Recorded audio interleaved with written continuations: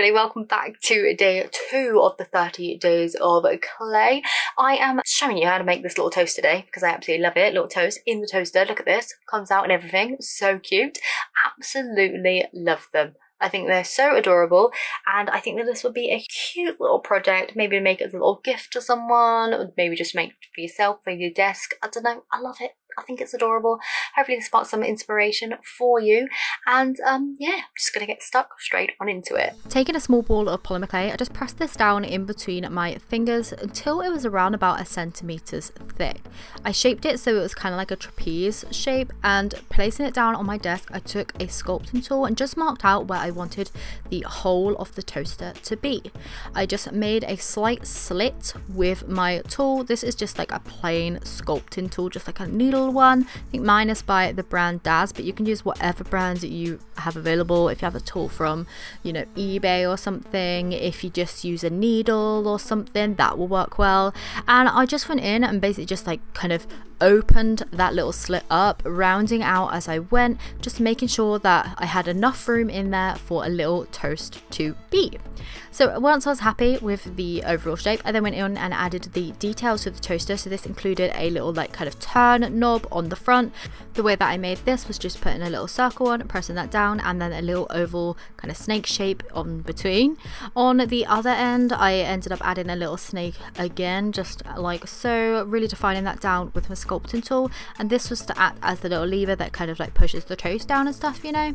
Then added 2 little feet to the very bottom of the toaster. I thought this would be a nice addition for the toaster to kind of sit on, and yeah, that's basically the toaster shape done. I did make sure to go back in and make sure, like, obviously the hole where the toast was going to go was nice and open, because with holding it and stuff I did squish it down a little bit, so I had to go back in and just neaten that up just before baking. Once I had completed the toaster, I moved on to the piece of toast. This was really simple. Again, taking a little ball of polymer clay, just squish it down in my hands and shaping it to be like a toast shape. No more kind of explanation needed than that. I just kind of shaped it with my hands, used a little tool at the end to make the indent at the top of the bread, and that was it.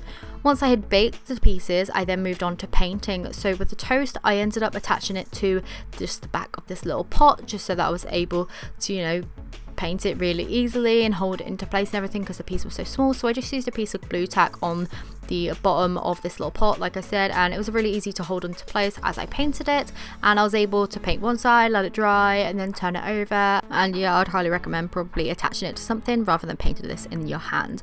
Once I had the main beige color painted, I went in and painted the crust as you were just seen, just really slowly with a nice small paintbrush.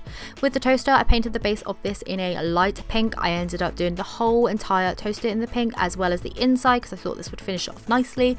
Then I painted the details such as the little turn knob and the push down button on the side in a gold acrylic paint. This is my favorite gold, I love it. To add the little kind of runner where that handle will move up and down, I just painted this in a really nice kind of like dark pink, almost red shade, and I used the same color to add a little bit of detail above the turn knob part. I just thought this would add detail. If, you know, I was to do it again, I'd probably move that, because in the end it does look a little bit of whiskers next to the face, so I'd probably put that at the bottom if I was to do it again. But yeah, it is what it is. Painted on the face, I went in with some white for the eyes, the mouth, just painted that on really simply. I did add some teeth on this one because I thought that looked kind of fun, kind of goofy, and I thought it'd just be fun to experiment with that. Once the white on the eyes are dried, I added the black in for the pupils, and then I left that to dry.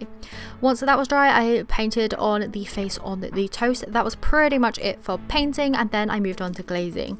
Glazing wise, I just used UV resin on this piece, so I painted that on really lightly, just put a nice thin coat, and then I cured that down with my UV lamp. Then I did it again, and I cured it down, and then I did it again, and I cured it down. So 3 coats of UV resin in total to make it nice and glossy and shiny.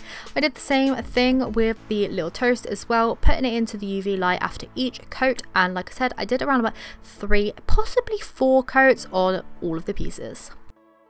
Okay, so now it's all glazed. As you can see, super duper shiny. we're done. The toast is absolutely adorable. I love having the mix of like funky little vases and then little like meh vases. I don't know why. The toast, it fits in there perfectly. Perfect to just sit on a little desk or something. I don't know. I think on a desk, like a work desk, would be amazing. Could even go on a shelf in like a little bedroom. And yeah, look, isn't it so cute? I love that. I love the fact that you can like interact with it a little bit with the toast. I don't know.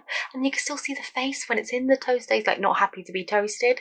But yeah, all cute all around. I absolutely adore him. Thank you so much for tuning in today. If you liked today's video, then please do give it a like on your way out. Leave a comment of anything you wish to see coming on the 30 days of clay. I will be back tomorrow for another video, so thank you so much for tuning in. If you want to be notified of any future uploads, then please do subscribe. And yeah, that's it for today, so I will see you tomorrow for that video. Bye.